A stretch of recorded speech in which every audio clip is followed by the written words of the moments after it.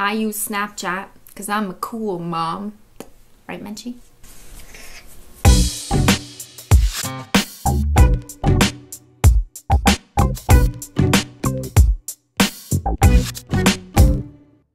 Well, hello everyone. It's me, Christine again. And Menchie, who decided to just sit on my table instead of in her holiday bed. Speaking of the holidays, if you haven't heard yet, we got new merch! It's a Menchie and Zyler's Christmas without the H. Menchie, what do you think? That's you! How about 8? And for people in warm climates,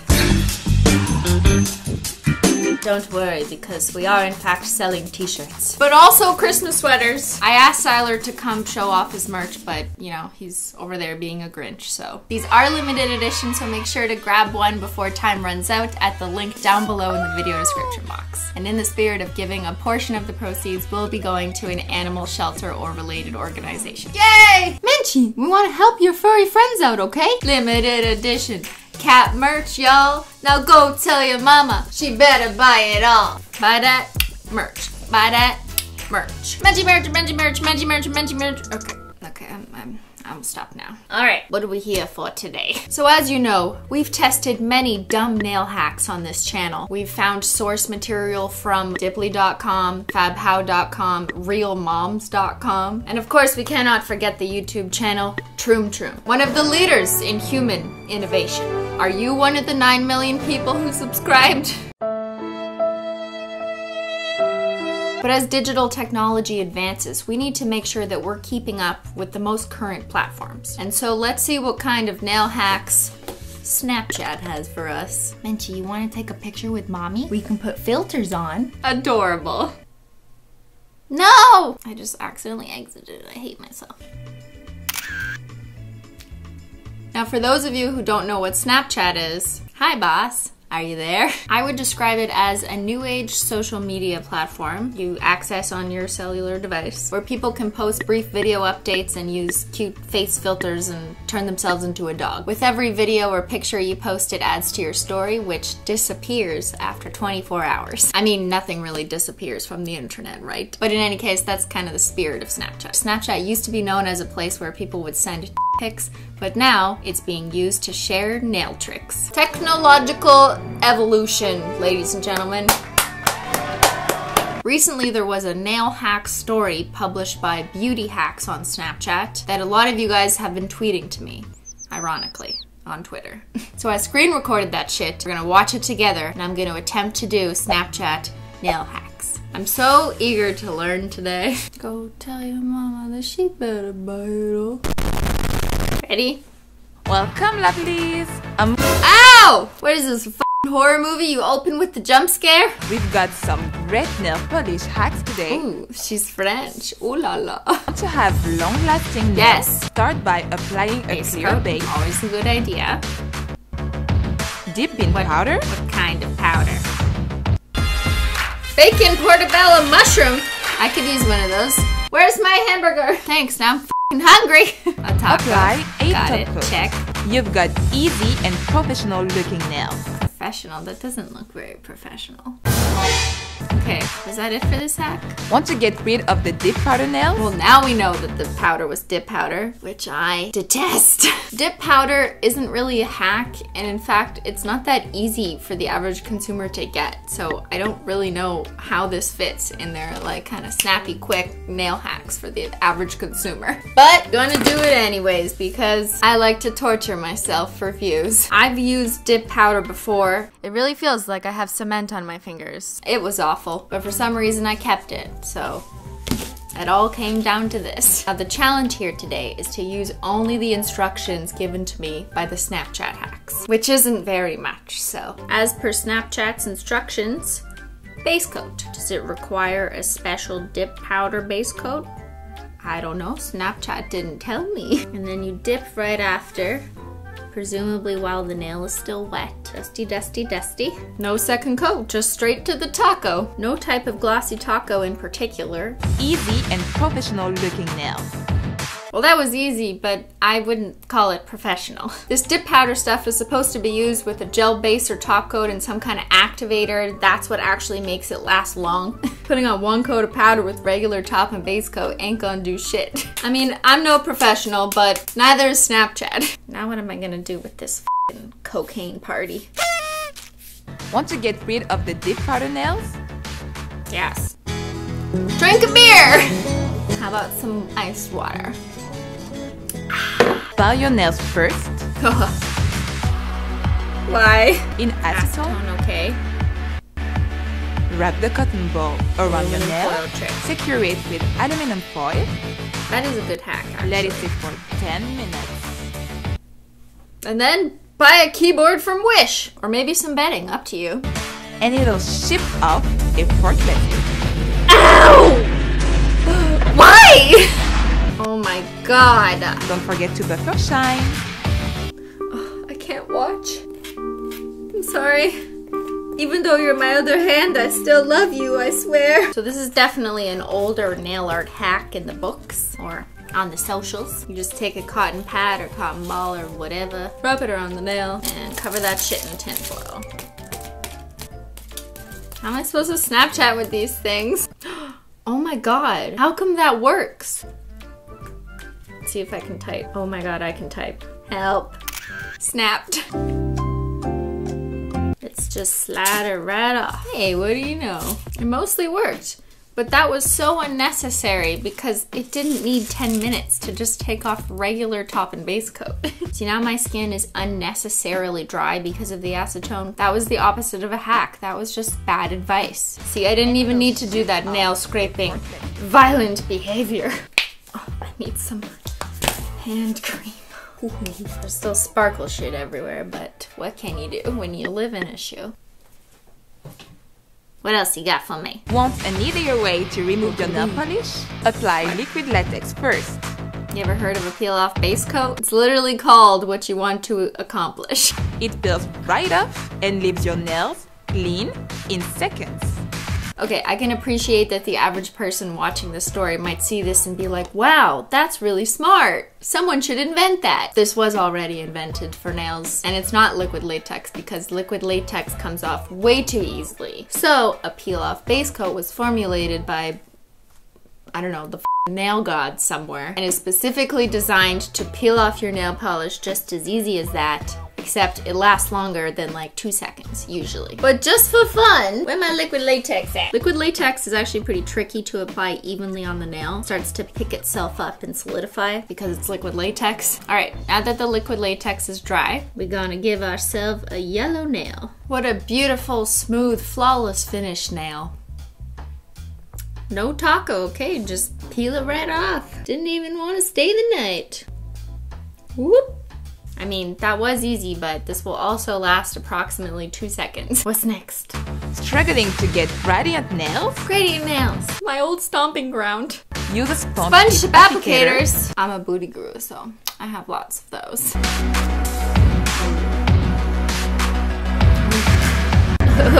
To the average person, this might seem really genius. But in fact, there is something more genius. The nail art world is 10 years ahead of you. Instead of an eyeshadow applicator, we use foundation makeup sponges. For some reason, the nail art world has a thing for using things meant for your face. Don't ask me why, but it works. I shall demonstrate beauty hacks. I want to try to stick true to their color combination, but it's just so ugly.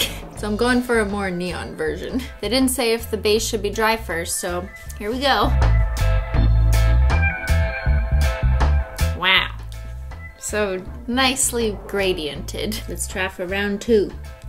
The average person would not be able to make a seamless blend here. It's just not gonna happen. I mean, it looks like I dipped the tips of my nails in something, but it's definitely not nicely blended. Now here's an actually good hack.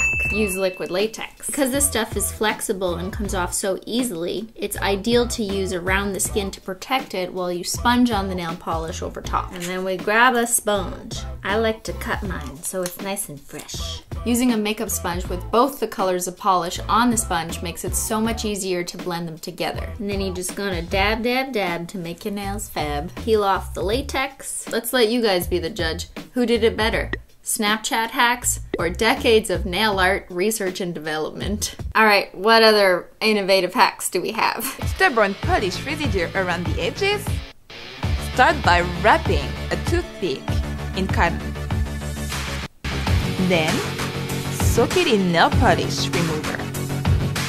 Now you can clean those hard-to-reach places. Should we tell them that Q-tips exist for exactly this reason?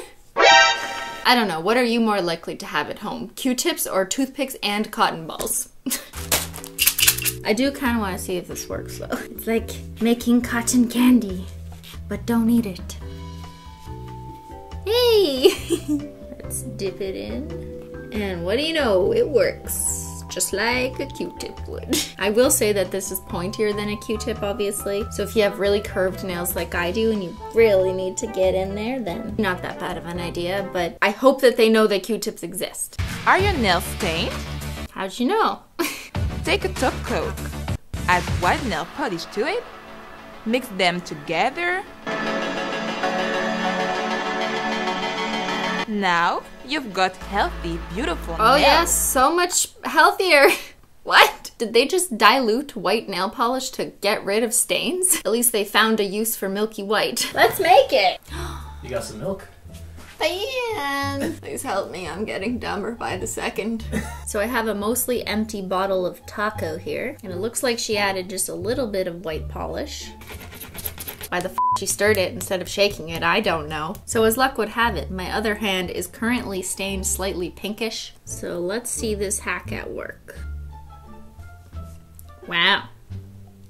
That just doesn't really look so good, does it? Do my nails look healthier or just like I got a really bad manicure? They look like they've been through some shit today and they ain't happy about it. Like clearly this doesn't remove a nail stain. Although I must say I'm happy they're not recommending that we soak our nails in some form of bleach. This is just diluting white polish in hopes of it covering up your nails, but it ends up looking streaky. Or you could just paint your nails to cover up that stain. Wow, why didn't I think of that? For nails. That's all for today, That's everyone. all. Oh my god. What other kind of beauty hacks you got in here? Skincare, Halloween, highlighter, tongue piercings, Kylie Jenner hacks. Wow. Eating lipstick hacks. Troom, is that you? 5 nifty nail hacks you need to know. Well, I thought I needed to know 6 nail hacks, but now I need to know 5 more. What's up, Snapchat? I'm Mojedes. I love her accent. And welcome to another 5 episode of Beauty Hack. I don't love that though. I have the solution. Oh no, oh no. No! You can have the whole freaking rainbow on your That nail. looks awful. Oh my god, what is that? Looks like a hot dog. Something is not right. I don't think that's how you water marble. If you want to learn how to water marble, I can't help you. But neither can Snapchat, so thank you. Next! Tape and color. Ah! Jaws! No one watches Blu-ray anymore, okay? Cover half So of your put nail tape with on the your tape. nails and then paint Paint over that the tape. color on. Let it dry. Let it dry. And hello, nail. Let it dry! Again, this is not a nail hack. This is just bad advice. Y'all want me to demonstrate? Alright, shall we point out the mistakes as we go? Number 1, there's no quick dry top coat applied on the nail before applying the tape. Without it, you risk peeling off the base color when you peel off the tape. Number 2, using tape. Tape is great if it's all you have, but it's not that great at giving you a nice seamless even line because you're gonna get some bubbling and rippling in the tape itself because tape is not that flexible. Nail vinyls, on the other hand, are intended for exactly this purpose and are much easier to work with. Totally get that not everyone might have those at home, but you know, just giving you the information. And mistake number 3, letting this dry before you peel off the tape. If I wait till it dries, then it's gonna look like this. So not only have we ruined the base color underneath and my beautiful gradient, but the seam line ain't smooth at all. All of which could have been avoided by using a glossy taco and nail vinyls removed immediately, but who am I? I never do nail art. Broken nails are a girl's worst nightmare. Who stalks my Instagram? Get yourself a tea bag and some scissors. I just finished my tea. Cut a little piece off. Ah, yes. The tea bag hack. This is actually a pretty good hack. I've done this before. I don't think I've ever made a video on it, but unfortunately, fortunately, I don't have any broken nails right now, so we can't try that one out. We can't afford another funeral, so. But I will say that it works if you have a split on one side of your nail. Sponge, glass jar, put the sponge in the glass, pour nail polish remover in there. You'll finger the jar trick. Well, good, because I need to take this shit off. Mason jar. Sponge. Sponge? She probably says it like that because sponge in French is éponge, so it sounds like sponge. So basically, you just take a giant sponge and shove it in the jar. Soak it up, boy. First one to make a fingering joke has to subscribe to my channel. I do like this hack, it's not bad. Hey, look at that! But just for the record, nail companies have already invented this for years now. But it is cool that you could make it yourself at home. I just think it can be a waste of acetone because it gets really dirty down at the bottom and then you're just stuck with a giant jar of disintegrated nail polish. So you don't really get that many uses out of this. That, and the more you push your finger up and down in the sponge, the more likely that you're gonna stain your skin because the polish is getting pushed back onto your skin as you go in and out. YouTube, please don't demonetize me. I swear, I'm just removing my nail polish. So much nail abuse today. Get the matte look in seconds. Boil some water, hover your nails over it.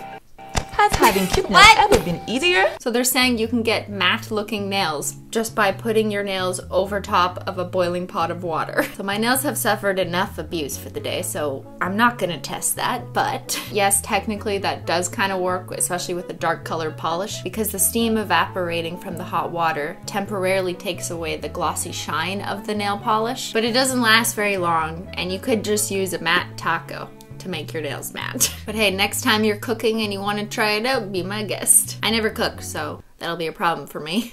So if you want to see more, make sure to subscribe to No, how do I unsubscribe? Ugh, okay. I generally appreciate the idea of curating some good nail hacks and bringing them all together for people to learn about. But for more than one of these Snapchat hacks, they were just wrong. Or there was a better way to do it. And it's not like the better hack is some well-kept secret. All they had to do was Google it, and I'm sure they would find like 100 examples. Let's be honest, Snapchat probably isn't the best platform for sharing nail hacks or other beauty hacks because you really need more information than that kind of platform will allow. But what I did learn is that I really feel like a Wendy's hamburger and maybe some beer while watching Jaws and finding out who my Instagram stalkers are. Those hacks were super quick, and how many ads did we see between them? Yeah, that's a lot. Back in the olden days on Snapchat, kids, in 2015 or 16, there once was a time when there was little to no ads on Snapchat, and there were no brands or media companies in sight posting clickbait life hacks. Snapchat has changed a lot, but so has Instagram and Facebook. And YouTube. Do you guys even use Snapchat anymore, or just Instagram stories? Actually, let's do a poll. Click somewhere over here. What are you more likely to watch? Instagram stories or Snapchat stories? Or none of the above? I personally try to use both of them, but I have a confession. I make my stories on Snapchat, download them, and then upload them to Instagram stories. Please don't hurt me. And that's the tea. If you don't already, you should follow me on Snapchat for a good time. My username is simply Nailogical. Yes, without the L, because I don't take no L's. Or just, you know, it was too long of a name. Or you can just search the holo CD emoji and I'll come up. How f***ing cool is that? I mostly post my nails in the elevator, me at work, my tea at work, Simply Face Logical at work, and a lot of my cats. Speaking of my cats again, don't forget to get my limited edition cat merch shirts or sweaters. On Snapchat, I would say swipe up for the link, but since we're on YouTube, swipe down. No, go down below in the whatever. All right, everybody. Hope you enjoyed. Wow, another nail-related video. Thanks so much for watching, and I'll see y'all later. Bye!